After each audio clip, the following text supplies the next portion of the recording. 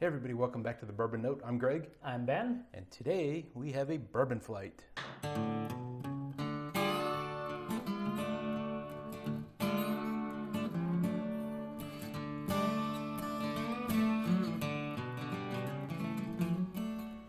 right, Ben, what do we have? All right, we've got a Four Roses flight. This is exciting because I haven't delved into the Four Roses products too much. I mean, I've had at least a little bit of each of these except for maybe the regular small batch. Yeah. They're pretty common, easy to find. For the most part, yep. Yeah. I mean, this one's the rarer of these. There's a line of the Four Roses single barrel that there's like 10 different recipes of, and those tend to be store picks? Or are they regular releases? I think they're regular, well, yeah, it's the same thing, I would guess, is maybe a store or a distributor picks a barrel, and then that's what they release, so yeah. Okay. But I was kind of wondering, I should have maybe looked this up, if they have, like I know they've got the different like OESK and whatever they're, Yep. I can't memorize them all. Right. I didn't know if they do like an actual line of those, or if all of those are just a store pick barrel like you just said, and then they release that. That I'm not sure of. And one thing about the Four Roses line that I find really interesting is they have 2 yeast strains. Okay. No, I'm sorry. They have 5 yeast strains, and they have 2 mash bills. They have a kind of a lower corn, and then a really higher corn, and they replace it with a rye. So their high rye is super high rye. It's 30%. Oh wow. Okay. And so this one you'll notice it when we get to there. Okay. But between the 2 mash bills and the 5 yeast strains, there's 10 different recipes. Combo 10. Okay. And they use all 10 to make this one. They only use a couple of them to make this one. This is a single, so 1, and then a couple of them for this one. When you say a couple, like a blend of barrels, That would be my guess. Okay. On like for instance the small batch, they say 4 recipes. So okay. 2 of those are a particular yeast strain in the high rye, and 2 of them are a yeast strain in the low rye. Lower rye. Yeah. I think their low rye is yeah, relatively high, isn't it? Exactly. Okay, great. Okay, so from this side over, this is the base model. Yep. Sometimes called yellow label, but I think the color did change. Yeah, it's more of a beige label now, but yeah, classically called Four Roses yellow label. This is about $20. Yep. Give or take. And then the next one up is small batch. This gets around like 30-ish. Maybe a tad higher, but I think I saw it 30 at Costco. So yeah, probably a few bucks more anywhere else. But still pretty easy to find. Sure. The single barrel you can find anywhere. Yeah, that's really common. These at two I least see in Minnesota. the most. Yeah. To be honest, we see these in Minnesota all the time. Yeah. Maybe not those crazy recipes, but just the general single barrel. Yep. And then the small batch select is a little more difficult I had heard that it's not across. even available in Minnesota. I know someone who picked this bottle up for me, and it may have come from North Dakota. This one is harder to find.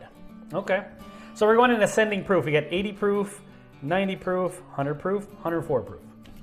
And these have all been sitting out for, I know we don't have coins on the top of them or anything like that, so they're exposed to the air, but they've been equally exposed to the air. So, And I don't think this is necessarily a comparative as far as trying to pick.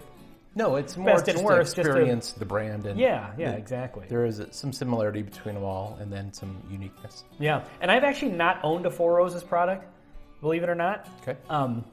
I obviously like to buy a lot of bourbon, but I got into bourbon about a little over a year ago, like really into specifically bourbon. Yeah. And there's just so many things out there that are on my to-do list that are readily available, and sometimes you skip over the readily available ones because you find something rare and then you spend your money on that, and then you got to put the bank account to rest for a little bit. And so I just haven't gotten around to actually purchasing any of these, so I'm looking forward to this one. Another one, and this bottle's almost gone, I need to pick up another one. So even though this is the base model and it's pretty inexpensive, it's 5 years. Really? Which is a tad high, I think, for entry-level bourbon. Yeah. You would think, some of them are 3 or 4. Yeah, right. And then the rest of them are pretty good age. This is 6 to 7 years. Okay. This one they say 7 to 9. Okay. Which is awesome. You get it between the rye and the barrel spice. This one is it's powerful. This is the one I've had the most experience with, yep. and I do like it. Anyway, you were saying something. And then this one, again, they said 6 to 7 years, but this must come from some pretty special barrels. Okay. It's awesome. All right, let's do it. All right. So we have our flights are set up the same as, so these are both the same one. So this is the yellow label, as it was formerly known as. Getting vanilla on the nose. Yeah, I was just going to say that too, actually. A little bit of vanilla. There's definitely the rye influence for sure. It's not overwhelming, it's not like a punch you in the face spicy rye, but it's there, you can tell. Yeah, more caramel now. Yeah, it doesn't quite have. I mean, I think like you said, the 5 years for a base model. I know, like Jim Beam White Label and Jack Daniels, I think, are 4 years. Yep. And a year makes a difference. When you get down to like the base model Buffalo Trace that are 3 years, like Ancient Age and Benchmark, you can really smell the youth on those. Yeah. They're a little more grain forward sometimes on the nose. Excuse me. This doesn't quite have that. All right, I'm going for the taste here. All right, cheers.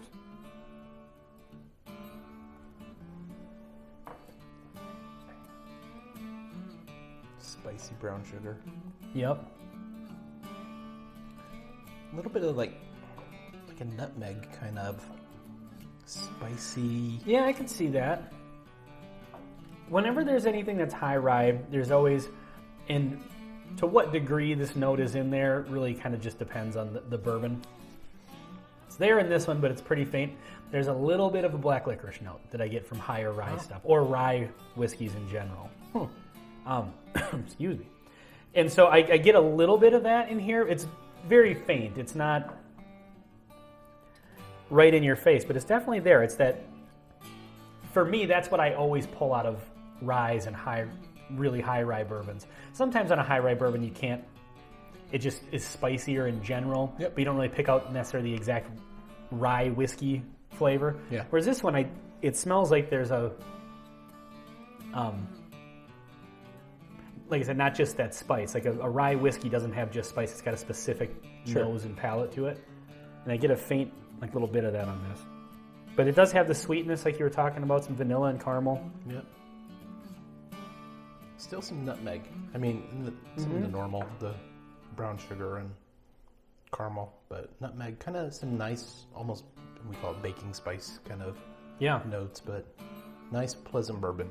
Yeah, I mean, for $20, boy, that's not bad at all. Right. I mean, yeah, it's an everyday drinker. That's why it's almost gone. Yeah, exactly. It's an easy one to just pull off the shelf anytime and pour yourself a glass of, sure. One of the things that I noticed on it, though, is like I would, compared to a lot of bourbons, I'm almost surprised at the proof. Like it tastes like it's a little higher than that. Yeah. Yeah, there's some that come in at 80 proof where you can tell they're 80 proof. Right. They seem like they're 79 proof. Right. And then there's some that really come in that punch a little bit above their proof point. Yep. And that's always good. I mean, my guess is that some of it's the alcohol, some of it's the wood notes, and the rye all help make this a real well-balanced bourbon, just for even 80 proof. Yeah, I think a higher rye, lower proof, the rye is going to compensate for the loss of some of that flavor that you lose going all the way down to 80 proof. And definitely age. Yeah, definitely.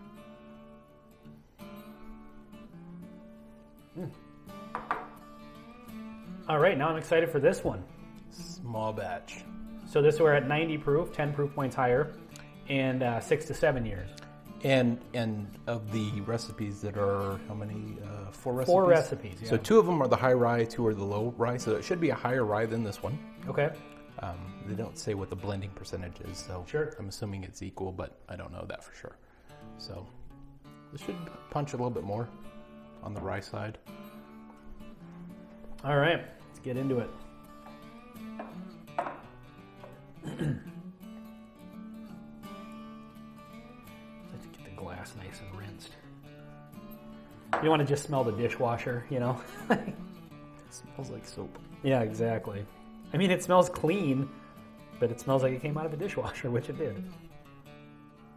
Oh yeah, that's got this has that same kind of rye, noticeable rye note, but it's definitely kind of surrounded by more of a baking spice, brown sugar. Yeah. Oh, that's really nice. I'm getting a lot of the sweetness for the most part. Yeah, it's like I said, that it still noses like a high rye bourbon, but it's definitely buried a little more under more of a sweet. Like I'm really getting brown sugar on this one. Yeah.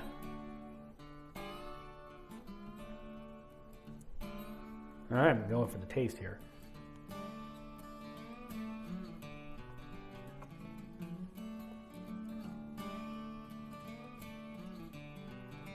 Oh, wow. I get a lot of burn.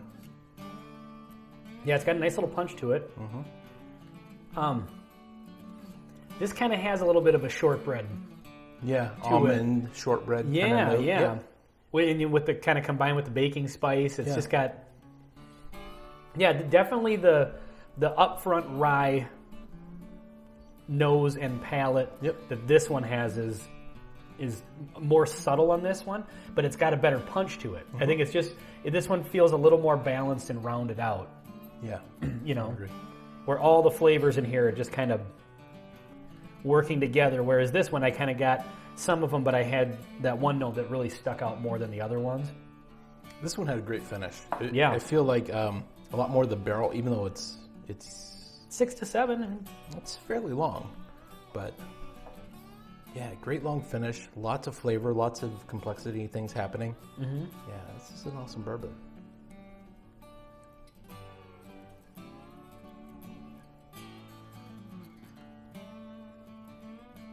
Yeah. They still have this at Costco for $29. I'm definitely going to stop and pick one up. Yeah. Getting a little bit of like cherry note. It's faint, but just a little bit of a hint of cherry. Kind of on the finish. After it's gone, then there's a note. Red fruit, cherry kind of note. I think I'm getting more just that rye balance with those nice sweet shortbread and brown sugar notes. Yeah, this is really good. I'm impressed. Like I said, I haven't had this one before. All right, I got to finish it so we can move on.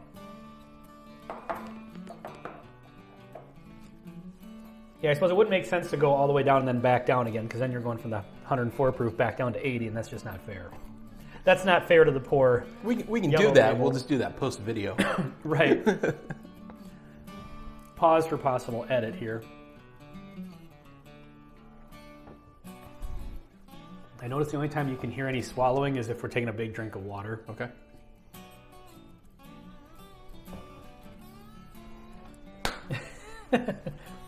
Okay, so now we've got single barrel. This one is 7 to 9 years, so we're getting up there a little more in age, 100 proof. And this is called out specifically for being the high rye recipe. Okay, so this is just the highest rye. High rye, and only one of their yeast strains. Okay. I forget which one it is. They're all named weird.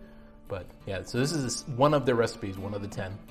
And is the recipe that goes in their single barrels. Okay. All right. Does this have any barrel information on it? Oh, sure it does. Yeah, Warehouse JE barrel 11-5T. All right. Not that we can probably do a whole lot with that information, but maybe somebody watching has that same one. I wonder where... I've had that bottle for probably a year. It came from somewhere in Minnesota.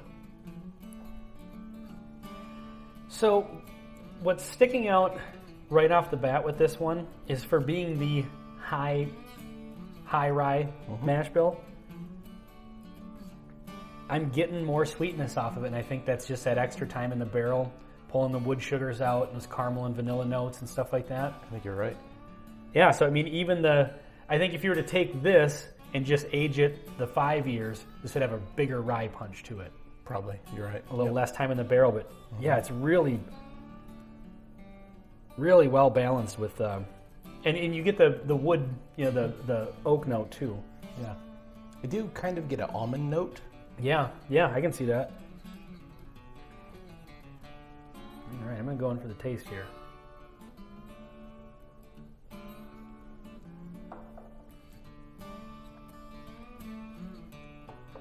Wow. That just has a ton of flavor. A ton of flavor, a ton of things happening. Yeah.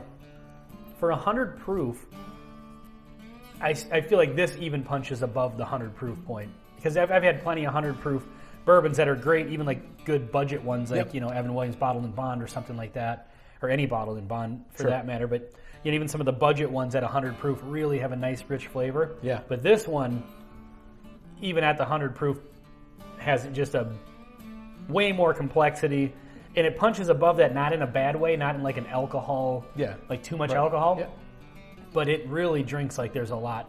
There's a lot happening. There's a lot going on there. Definitely get a lot of the spicy notes that the others have. Mm-hmm. The oak is obviously noticeable. Yeah, it's been in the oak a long time. This one, it's almost like it's balanced enough that it kind of just works well-rounded, but at the same time, I'm almost getting like every one of the notes kind of gets their turn. Like you kind of, at first I'm getting that sweetness and those, like like I said, the wood sugars, like the vanillas and the caramels and stuff like that. And then they kind of fade out and that rye spice kind of kicks in, and then on the finish, getting that like almond and barrel and almost a cherry. Yeah. Yep. Yeah, that's really good. And I've had this one a few times, but it's been a little while, and it was at, someone else's house, and just had a pour of it while we were hanging out, so we probably had a couple other drinks that night. Yep. It's awesome to have them in a flight, though. Where you really kind of see the family progression. Mm-hmm. Yeah, that's what I love about doing flights within the same thing, like any brand, and you do their flight. You can really kind of see because you can tell they're all part of the same family. Yep. But you can see how the different aging and the different proof points and stuff really affect it. Right.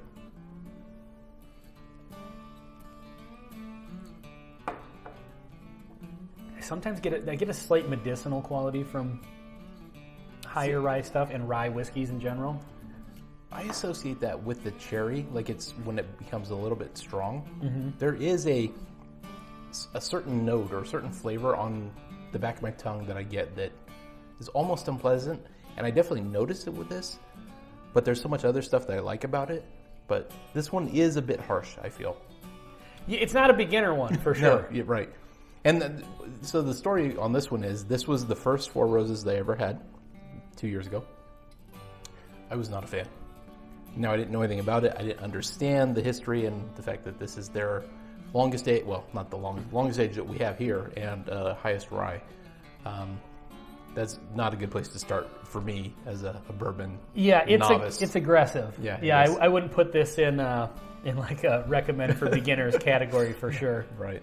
But once you get into it, once you kind of learn what you like, and I think the further you get into bourbon, you learn to appreciate most areas of it. You may have a favorite. Maybe you really like high rye ones and you don't quite like the sweet ones as much, or vice versa. But you kind of get to appreciate all of it, whereas at the beginning, one that you maybe don't like quite as much comes off as very off-putting. All you feel is the burn, and you can't appreciate the other. And if you've never had a rye or a high rye, that can be an off-putting note as well. I mean,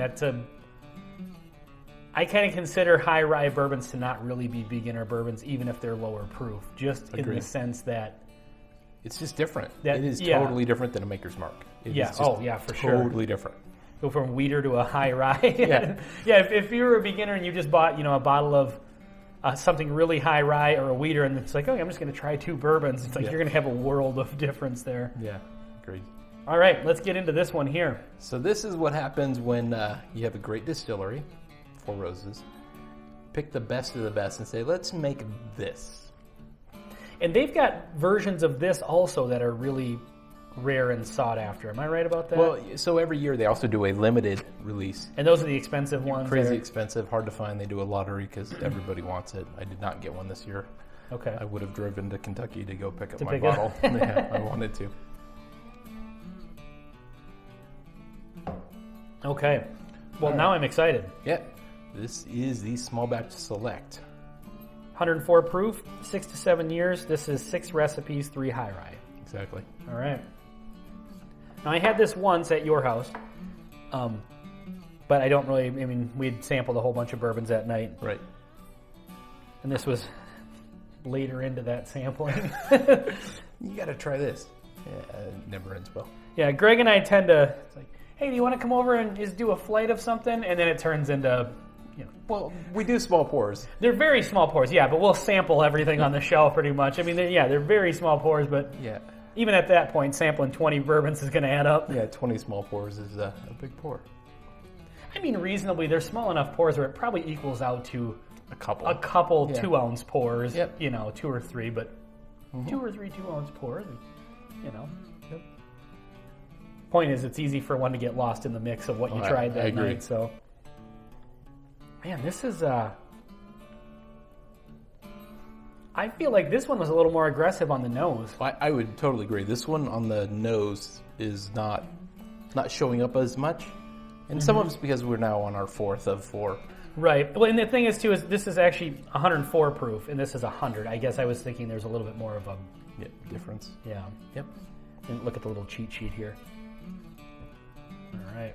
That's I mean, it's definitely the same family. I'm getting they all have the same thing going on, but just in different levels of it. Yeah. Just slight variations of the same. Yeah. Nope. Yeah. It's kind of like the same piece of wood, but use different grits of sandpaper. You're going to get different I thought you were going to do a surfaces on it. musical. A musical. Everybody's playing the same melody, but different instruments. Right. Yeah. Exactly. All right.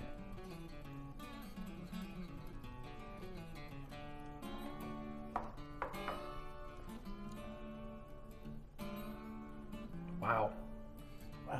I don't remember so much burn, rye burn, and I was going to say that's high proof. high proof, high barrel, high rye. Yeah, a lot of barrel.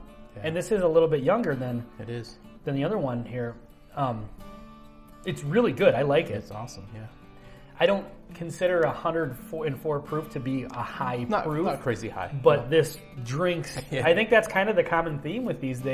With that rye spice and with, even this one having an extra year over most budget bourbons. High rye, little extra barrel. I would say overall, it seems like Four Roses is a tad spicier than anything else that it should compare with. Yeah. And it's a good thing. It's kind of a unique aspect to their family. Yeah, I feel like you could really possibly pick one of these out of a flight if you knew there was a Four Roses in a flight I see what you're of saying. some other things. Yep. You might be able to pull this one out of there and That's say the like Four that's Roses product. Yeah. Yeah.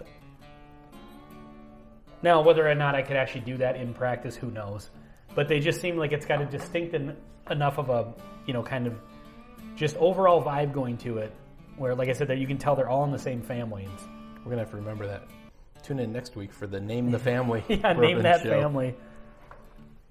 So now that I've tasted it a couple times, I'm really getting some almond, almost pecan kind of notes. And I really feel that comes from the wood, but there's definitely an almond kind of smoothness. It's kind of interesting. That almond note has kind of been here with all of them. Yep. There's a real dryness. Like this one, I don't get any sweetness really. It may be initially, but I agree with you on that. on the midpoint of the taste and then all through the finish, there's no sweetness. And that's not a bad thing. It's just unique. Yeah. Yeah, I agree with you. Like when we first sipped this, it was just high proof, high barrel, high rye, Yeah.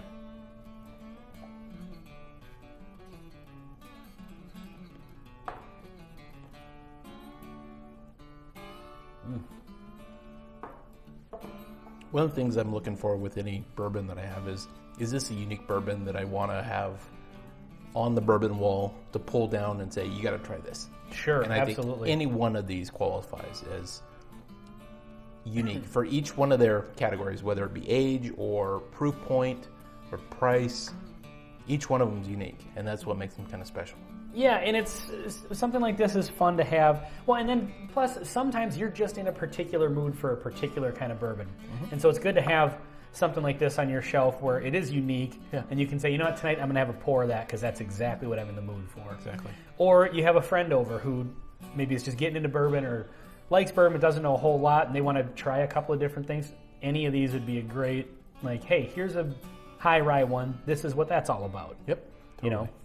So, yeah, I like all these. I would happily have any one of these on my shelf, and I will begin making progress towards having that happen. So, Yep.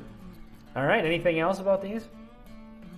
I think, I absolutely recommend it. Any of them. If you see them, grab one. Sure, absolutely. All right. Well, hey, thanks for watching. This has been Four Roses. Thanks for watching. Bourbon Note. Ciao.